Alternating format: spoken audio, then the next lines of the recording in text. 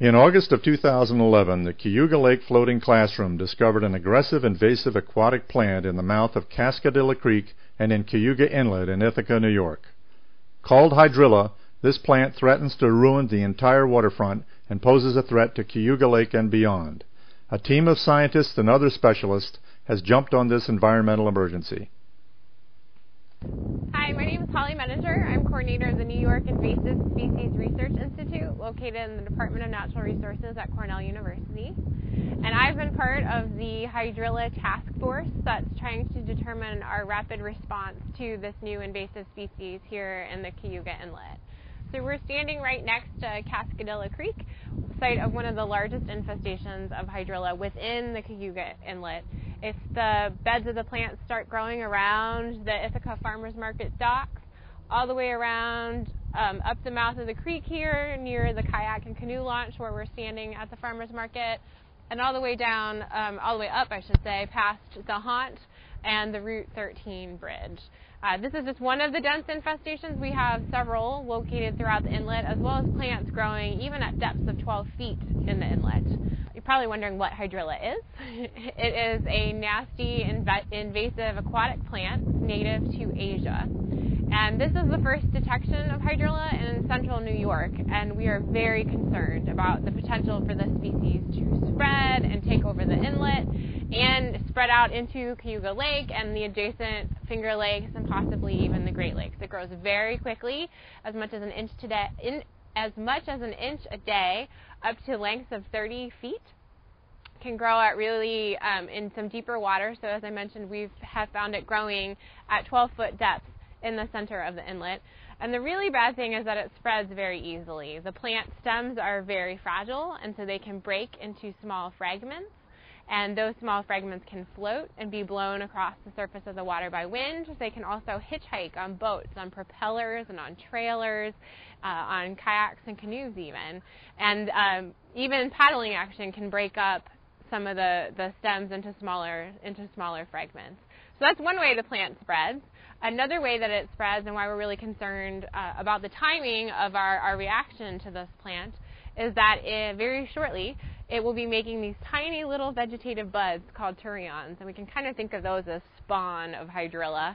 And those also float, and they're going to be taking off in the water, spreading through the water. Again, they'll easily hitchhike, and they may even hitchhike onto water birds, potentially, and will certainly float out into the lake.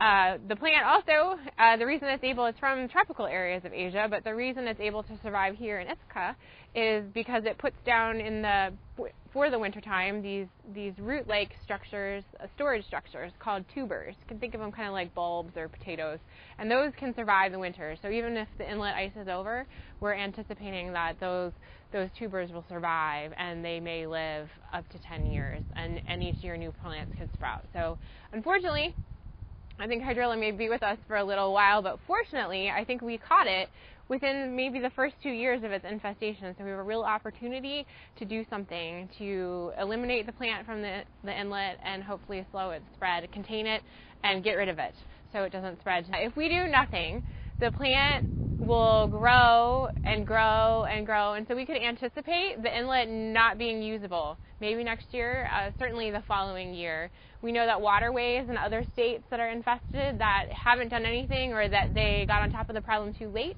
have had issues that their waterways become completely blocked. And so particularly for us here, we're concerned where recreation and fishing are a big deal and an important part of our economy. Those industries will be hurt quite significantly if the Hydrilla is left to grow. Your boats would get stuck, no one would be able to canoe or kayak, certainly you couldn't fish, people aren't going to want to swim, water intake pipes could be clogged, and it would cost a lot of money to sort of clear those waters. In fact, in Florida, where they haven't been able to really control the Hydrilla, they just manage the problem. They spend between $18 and $30 million a year to just make their waterways passable.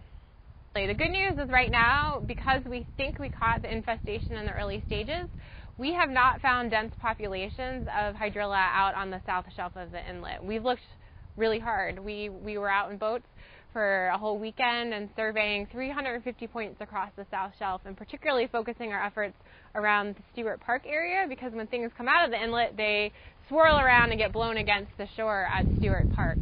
And we would have expected to find beds there, and we did not find any. So we're keeping our fingers crossed that we caught this early, and we're starting to do survey efforts at other places along the lake, potential hotspots, so boat launches and marinas, because we know that certainly the plant may have hitchhiked on a boat trailer, or on a boat that left our waterway here and went to another waterway.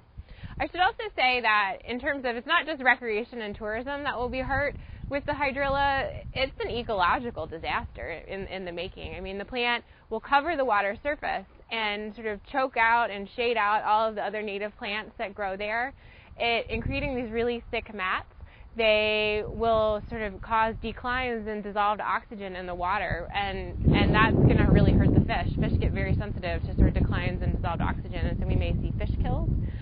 And in some other states, particularly in the south where they've had hydrilla for quite a while, they have found where there's hydrilla, there tends to be increases in blue-green algae, which is a toxic algae that produces neurotoxins. And those neurotoxins have been responsible for killing water birds.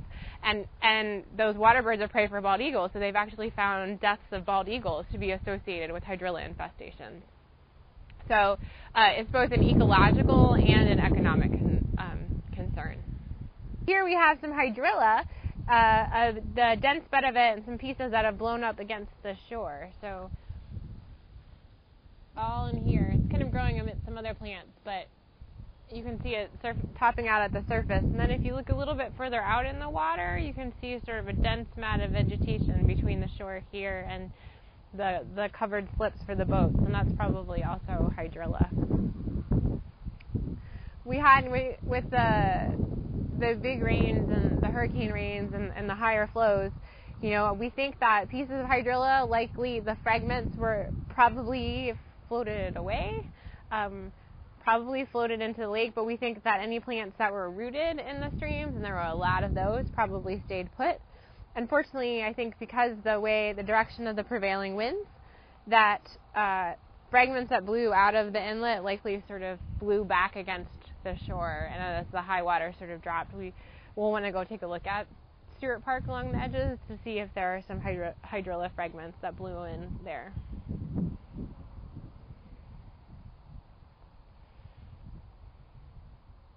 This is hydrilla. It looks very similar to Elodea and may look like a common aquarium plant to a lot of people. In fact, that's how it first got to the U.S., was because it was brought in as an aquarium plant that then someone in Florida dumped into the waterway, and from there it spread.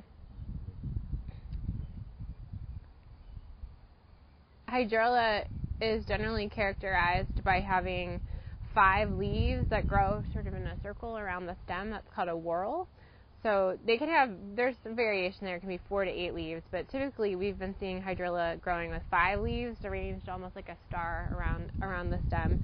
And then if you look really closely at the edges of the leaves, they are serrated, like a steak knife might be. And so you can see tiny little teeth.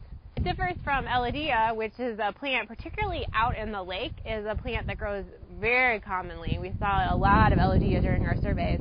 And Elodea, at first glance, looks very similar, but instead of having 5 leaves growing around the stem, it has 3 leaves growing around the stem.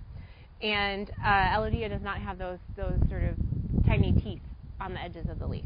Docks and boats are going to have a really hard time if hydrilla grows and spreads along the edges of their docks. Even there are some people that get their drinking water and their water for their lake homes from the lake. Those pipes could get clogged, and they may have a really difficult time, and certainly they'll have a hard time getting their boats in and out to those docks, and they won't want to go swimming in those waters. People in Ithaca have dealt with invasive plants in our waterways for a while. We have something, we had Eurasian water milfoil, and folks who were around in sort of the 60s and 70s, that was a huge problem. The problems with milfoil have really declined in recent years because there are some natural enemies of milfoil that have helped keep that plant in check. And I've talked to a few other experts, and they say that milfoil really pales in comparison compared to hydrilla. Hydrilla is so much worse than milfoil. much more aggressive, grows a lot faster, and is able to really choke the waterways much more so than Eurasian water milfoil ever has or could. That's another priority area for us for our survey efforts, and tomorrow I'll be working to help train a whole army of people to learn survey methods to go out and look at the north end of the lake and even in the locks potentially for the hydrilla. We're trying to impress upon people why this is such a big deal, because this is the first. Other previous detections of hydrilla in New York State have been in small ponds or in ponds that are really contained and haven't been connected to other waterways. And this is the first infestation that's happening in a waterway where the potential for it to spread throughout the region, throughout Cayuga Lake, throughout the Finger Lakes, into the Erie Canal, into the Great Lakes, that potential is enormous. And that's why we need to sort of take this opportunity that if we have it now, because we think we caught it early, to stop it here, keep it here, and get rid of it here, and don't let it spread to other places. Most definitely an ecological emergency. I can say too that folks, with hydrilla, everyone can take some responsibility to do something, particularly if you enjoy being out on the water in a boat, particularly whether it's a motorized watercraft or an unmotorized watercraft like a canoe or a kayak. Everyone needs to take some responsibility. Learn what the plant is, be able to recognize it. It looks quite similar to another native plant that we have called Elodea, to be able to know the difference. Take a look at one of our maps that we have, and you can see the maps of where those infestations are on the Tompkins County Cooperative Extension website, just ccetompkins.org, and you'll see a link right there to hydrilla. So avoid those beds where it's most densely infesting, and then follow clean boating practices. That means that you need to check your boat, look for pieces not only on the outside of the boat but on the trailer and bait wells around your motor and any other nooks and crannies where things may hitchhike. So you need to check, and then when you remove that material, you need to put it in the trash or up on high ground. Please do not throw it back in the lake. Clean your boat, especially if you're moving from one waterway to another. So check, clean, and then finally dry. Hydrilla dries out very easily if it's not in a moist place. And so if you can let that boat dry out for 3 days, even a week would be better before you move to another waterway, the better off we'll be. People who don't have boats, talk to your friends who do have boats is what we, if you don't have a boat, please help us spread the word. We have volunteers that are staffing an information outreach booth at the Ithaca Farmers Market, and they've been doing that for the last 3 weekends and will continue to be at the farmers market throughout the boating season. And you can come see live specimens of hydrilla to learn what it looks like, and so that you can help spread the word. You can also talk to our elected representatives and officials and talk to them about your concerns about this plant and the need for us to act quickly to do something, because if we do nothing, our problems are going to be enormous in the following years. So there is a task force that is comprised of scientists not just from Ithaca but from other states where they've been dealing with hydrilla problems, and so they're advising our efforts. The city of Ithaca is involved, Tompkins County is involved, a number of state agencies including the New York State Department of Environmental Conservation and state parks because they own a marina at the open mouth of the lake, and a number of stewardship organizations like the Cayuga Lake Watershed Network. All these folks are working together and thinking about what our potential management options are, evaluating what might be the best for us now, and then organizing outreach efforts. And so really, given the sort of size of the infestation and the location of the infestation and the time of year, we have to act quickly because of those vegetative buds could spread. We really have just a couple options. One is removing the plants mechanically with divers using assisted bisection harvesters, and or potentially using herbicides. And unfortunately, given the extent of the infestation, divers aren't going to be able to catch every single plant. And if we let just one plant go, those could be producing those buds, and our problem will still be with us in even bigger extents next year. And so we're thinking that herbicides might be our best option to knock back the plant, stop it from growing any further, stop it from making those tubers, stop it from making those turions, and help us buy ourselves some time so we can garner together resources and expertise so that next year we can go back in the spring as the growing season starts and take more effective action, possibly going in with divers and hit every single plant. But no option has been fully decided on yet. We're still in the process, and there's an opportunity for folks to learn more about those different management options and weigh in. And again, you'd want to visit the Tompkins County Cooperative Extension website to learn about that process. The City of Ithaca has made this announcement. While the city pursues emergency treatment options in collaboration with the county and the state, officials are strongly discouraging the use of boats in the inlet. All boaters are urged to clean their boats and trailers thoroughly before and after entering the waters of Cayuga Lake and the inlet to prevent the spread of this species to other water bodies. Washing stations will be set up in Allen H. Treman Marina and other locations.